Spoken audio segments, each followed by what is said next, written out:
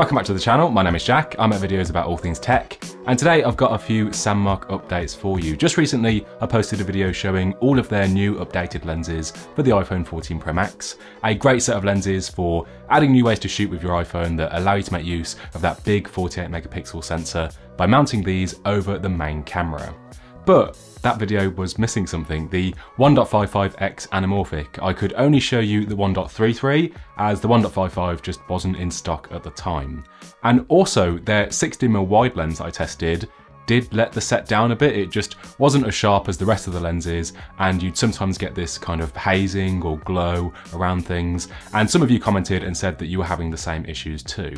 But SANDMARC has listened and they've now updated the 16mm wide and they've tweaked the design. And now on the 14 Pro Max, I've been really impressed when shooting with it. The quality and clarity is really pretty insane now. Plus they've now sent me the 1.55 Anamorphic so I can show you that too and how it compares to the 1.33 and just how it can make your iPhone footage look so much more cinematic. These are some of my favourite lenses to shoot with. And not only that, they've also sent me their lens case, which comes included with all lens purchases, and their brown leather case if you want more of a premium look. There are links to everything in the description, and those links will get you 10% off your entire order automatically applied at the checkout. And those are affiliate links which do help support me and the channel if you do decide to pick these up. But this isn't a sponsored video, these are my genuine thoughts from using these, and I think that the lenses pretty much speak for themselves when you see the image quality. And SANDMARC does make cases and lenses for other versions of the iPhone. You can use the Buy Device drop down to find exactly what you need if you don't have a 14 Pro Max. This video is kind of a follow-on from the first one, so I'll link to that below if you missed it. But first let's take a quick look at the cases and then we'll get into the lenses. So this is SANDMARC's Pro case. This is the one that I've been showing you in all of these videos so far. It has the metal mounting plate on the back for the lenses, 2 holes on the side for attaching a wrist strap, and a ring of magnets in the back so it will work with any of your MagSafe accessories. The leather case follows largely in the same design. It still has the metal mount plate, the holes for the wrist strap attachment, the magnets in the back for MagSafe, and the wraparound design that covers the buttons on the side and the speakers on the bottom. But of course, this time in a leather finish. This is a full grain leather. It looks and feels really premium in the hand, and it's a great option for anyone who wants that high-end look. It does come in a few colour options too. This is the brown one, but it also comes in black, navy and teal. And this is simply called the lens case. This is like a super slim version of the Pro case. It's a lot more slimline, so much so that the lens mounts now protrude out of the mount plate to compensate for that thinness. This doesn't have anywhere to attach a wrist strap or have any magnets in the back, and on the sides and bottom there are cutouts for the buttons and speakers. But it's a great starter case that comes with all lens purchases, with the Pro and leather cases there for anyone wanting MagSafe compatibility and more side protection.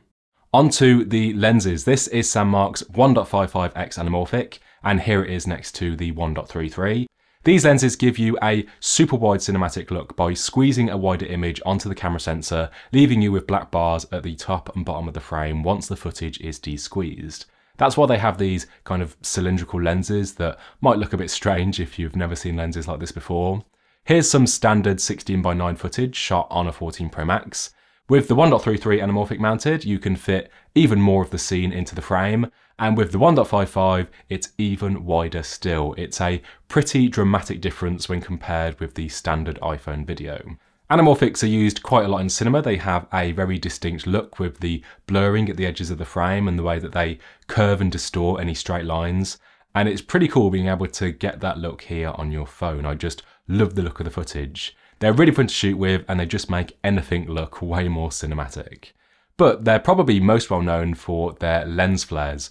Both the SANDMARC Anamorphics give you these blue-green flares from any bright lights in the frame, and they look really cool and they just add something to the footage that makes it look a lot more interesting and stand out. It kind of has a futuristic sci-fi feel. Normally flaring is something that you don't want with lenses, it's something you want to try and avoid. But here they just add such a nice aesthetic, and I'm really hoping that SANDMARC will make some gold flare versions in the future too for a bit more of a neutral look. When mounting these, you want to make sure that they're orientated properly with the glass curving from left to right, but there is a line on the case and on the lenses to help you out. The raw footage from Anamorphics is squashed and squeezed, so I shot this in the legacy version of Filmic Pro, which has options in the hardware menu to select an anamorphic factor. which then automatically de-squeezes the footage in the viewfinder and on the saved video files for you. You can also do this in the Moment app, which is a one-time purchase if you don't want to subscribe to Filmic Pro, and I will link to both in the description. Comment below if there's any camera apps that you use that you'd recommend, as I'm always keen to try shooting with some new apps. And if you're wondering how I got such smooth footage when walking and panning, I had my phone mounted on this. This is the Insta360 Flow. It's a super compact gimbal for your phone. It's really easy to use and it keeps everything nice and steady. I've recently made a video all about it, so I'll link to that below as well if you want to check it out.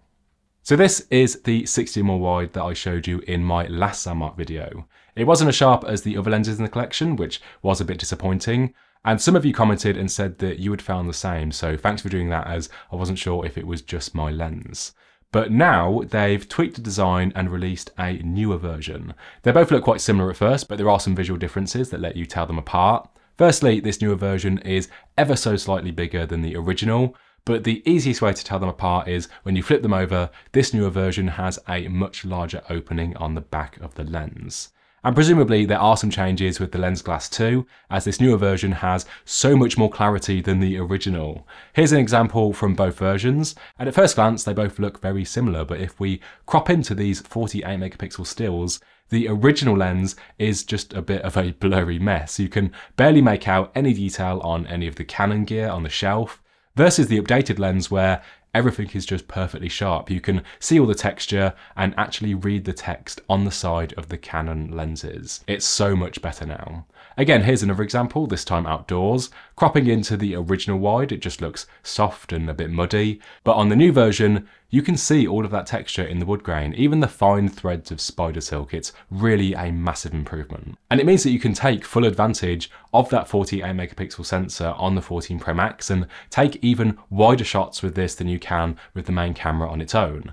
And with the improved sharpness, you can crop in and reframe while still keeping a ton of detail. Just look at this shot here of the pine cone, it's pretty incredible. And you get this really nice shallow depth of field from that big sensor. The 16mm wide sits just between the main camera and the ultra wide, but it is so much sharper than that ultra wide, which is only 12MP. It's great for big landscape shots. Wide lenses can be used to make something look bigger or further away, so you can get a bit creative with them.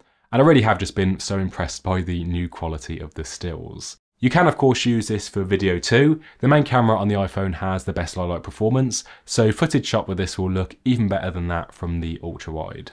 It's also great for vlogging with. The extra wideness makes it really easy to film yourself with the back camera and keep yourself within the frame when you can't see the screen. And now that SANDMARC has fixed that softness with this new version, I can definitely recommend that you pick it up if you're looking for a wide lens for your iPhone. All of SANDMARC's lenses come with a zip-up carry bag, a pouch, and front and rear lens caps, which is really nice to keep things protected.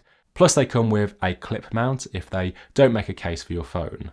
Go check out my last video showing examples from all of the lenses if you haven't already. It's a great set for pretty much every shooting condition, with macro lenses for super up close photography. These capture so much tiny detail, I love shooting with them.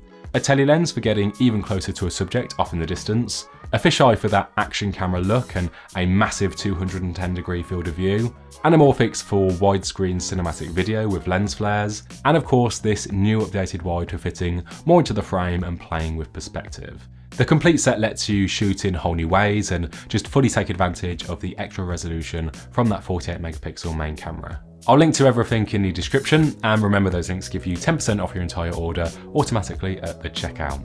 If this video helped you out, you can let me know by hitting the like button, drop a comment below if you've got any questions, and if you want to see more tech videos from me, you can hit subscribe and the bell. Thanks so much for watching, and I'll see you in the next one.